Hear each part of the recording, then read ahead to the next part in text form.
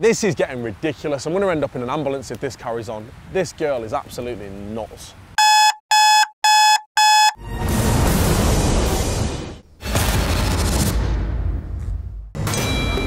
For fuck's sake. George, Aaron and Katie, you are off to meet the next Tablet of terror goes off again. Oh, this thing does my head in, man. I feel like throwing it in the sea. Bit nervous, to be fair. I don't know which ex is going to come out the water. Oh, for fuck's sake. You're not going to believe this one. Guess what her name is? She's called Dominika O. She's Polish, and she's also 21.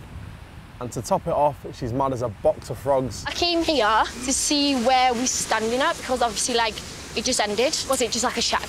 I come into the villa, I just wanted to have that one-to-one conversation with him to find out what actually went on between us and if he was actually serious about the relationship or was it just a fling. I enjoy spending time with you and that, obviously. I was getting to know you, but it was just a shag to me, to be honest. The reason I've pied you off because you're a fucking nutter, man. Oh, am I? The thing with me and the new Dom, I was just getting a bit bored of it and she's a bit loopy and I just found her a bit strange. I said a few things I didn't mean. Get rid of some of your cats, it's fucking weird. The tablet of terror went off and sent me and Aaron on a date. I started by apologising because I felt I was a little bit out of line on the beach. I think I owe you an apology.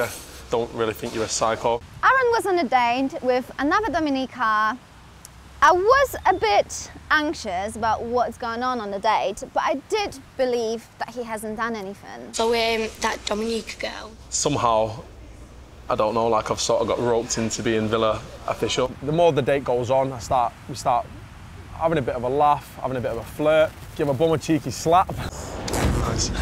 Couldn't help myself, like literally, her arse is by far the best arse in the villa. It looked banging in the outfit she was wearing. So it turns out the tablet of terror's gone off and shown everybody a video of me slapping the new Dom's bum. Nice. Oh! Not very nice. The next thing, Aaron comes in with his new Dominika. Everyone, this is Dominika. That's Dominika 1, you're Dominika 2. Nice to meet you. Let's sit down. We came back to the villa. People were asking us about the date, how it went. I could see Dominika giving me a weird look. I'm looking at Dominika and she's got that crazy look in her eyes where she smells like this. So I was like, okay, something seems a bit strange here. The question came up about Aaron slapping me on the bum. No smacking of an arse. No, it went like that. After denying a couple of times that he slapped her ass, I told him that he deserves a kiss. Oh my God, I think that you deserve a kiss for that. Yeah, go on, go. Give him a kiss. I just came over, grabbed a huge piece of cake and throw it at him. Sorry, babe, you really deserved it. I'm too good to be treated like this.